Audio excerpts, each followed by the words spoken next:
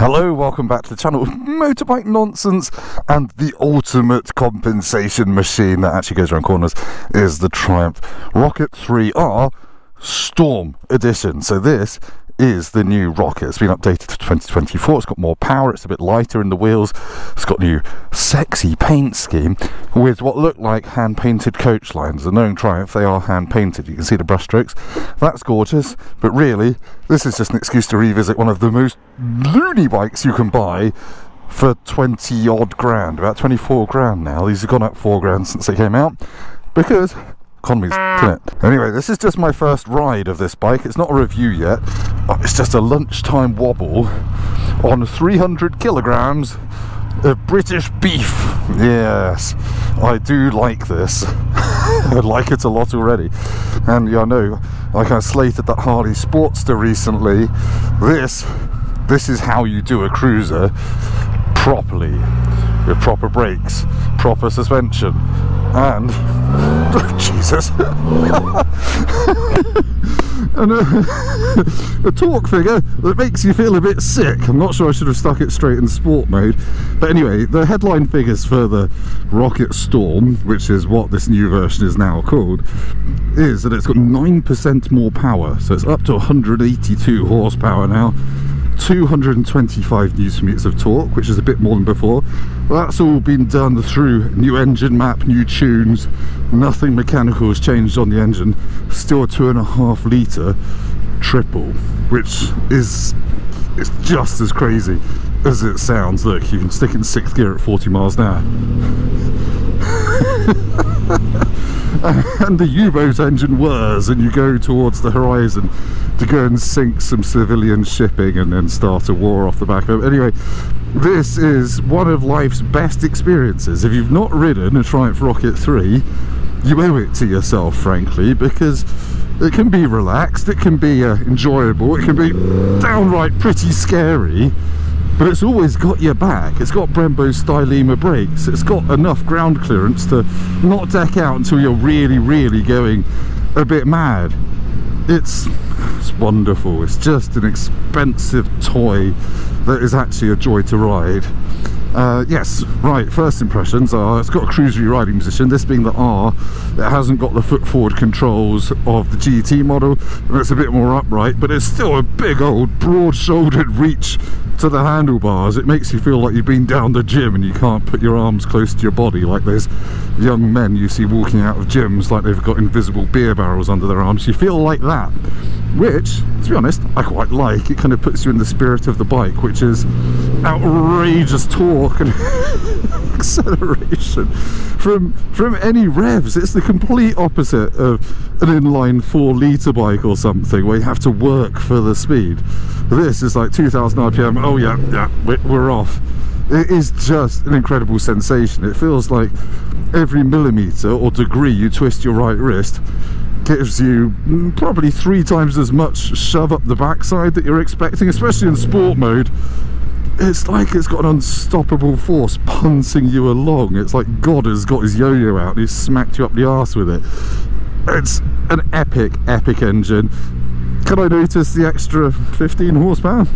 No, because I've not been near the top end where that all happens yet, because you just don't ever need to. My God, I don't think there's another motorbike where 2000 RPM feels quite as strong as it does on this. Anyway, sorry, other new stuff. The wheels are 1 kilo lighter, so the handling should be a bit keener, and that's about it really. The paint scheme's changed, all the chrome stuff has been blacked out, so the exhaust headers and all that kind of stuff, because people were wanting to do that anyway.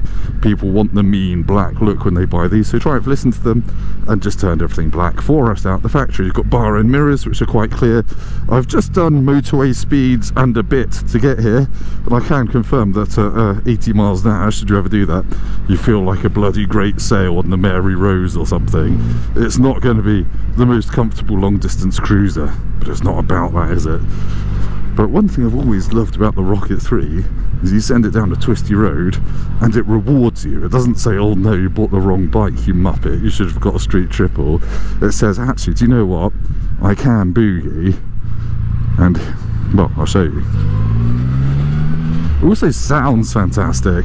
It still sounds like a triple, but it sounds like a big kind of smooth tractor engine or some kind of big Scania truck engine. Honestly, if you like engines, you'll love this bike because it's like no other. And obviously this engine is unique to the Rocket 3. It's not put in anything else. Oh, Jesus. Because you've got that absolutely massive rear tyre, you can deploy all of the power most of the time unless it's wet. And yes, it has traction control to look after you so you don't end up making a Rocket 3R shaped hole in your grandma's hedge if you happen to be riding past your grandma's house giving it the berries. But oh, it's good. It is good. It's got a 17-inch front wheel, I think, and a 16-inch rear, so it's not completely conventional, obviously, but there really isn't much of a deficit to handling. The steering isn't the fastest because you've got that fat front tyre, but it's still incisive and it holds a line, and once you commit to a corner, it's kind of fine. You can adjust it a little bit, you can use the back brake a little bit.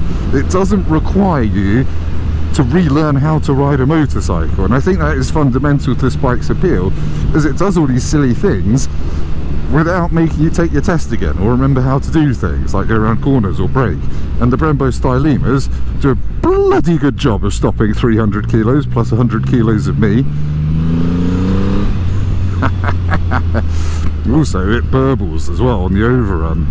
What a machine, what a lovely thing. Now this one doesn't have the optional quick shifter. I'm okay with that. Clutchless upshifts work just fine on this. And the gearbox isn't a dog. Sometimes with big capacity engines the gearbox has to be machined like that in a T34 from Russian steel, but actually of course it's a Vauxhall driver. They couldn't possibly have seen the motorbike coming at them, admittedly quite quickly.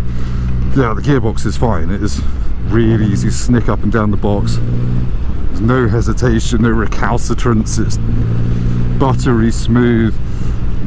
I like it a lot. Triumph, you've developed this very well. Now Triumph did invite me to an event the other day at a runway near York, I think it was Elvington, where Richard Hammond had his massive crash in that jet-powered dragster, where they were just running these down the runway, and they were all doing well over 150 miles an hour, which, having done about 2/3 of that, I have to say that's an impressive feat of holding on. Because I'm just a big Gore-Tex sail on this bike. You've got riding modes, obviously. You've got your usual ones. You've got road, sport, rain, and your customizable one. You can turn traction control off. Probably wouldn't advise that. I don't see the need personally. It is it's an amazing bike, and it is actually reasonably relaxing. Because as you can see, I'm doing 45 miles an hour. I've just left it in fifth, and I know that if I want to overtake Mr. Blind person in their Vauxhall in front of me, I can just nip out, give it a squirt in fifth, and I will be off down the road. Hello. The back brake's pretty strong as well. I have to say, I've triggered the rear ABS quite easily, manoeuvring this at low speeds on some slightly dodgy roads. And there's a ton of engine braking as well when you go down to first and let the clutch out, but you know. When you go from first to second, it is genuinely trying to wheelie.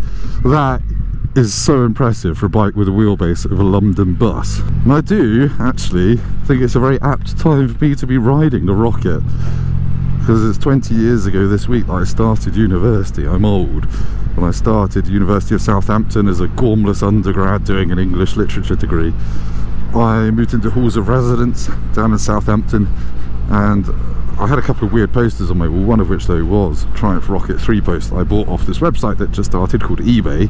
I just got an eBay account and I had a big Rocket 3 poster on my wall, admittedly next to one of Puss in Boots from Shrek 2 doing the cute eye thing. I was a bit, I don't know, I think everyone thought I was gay, but I liked it.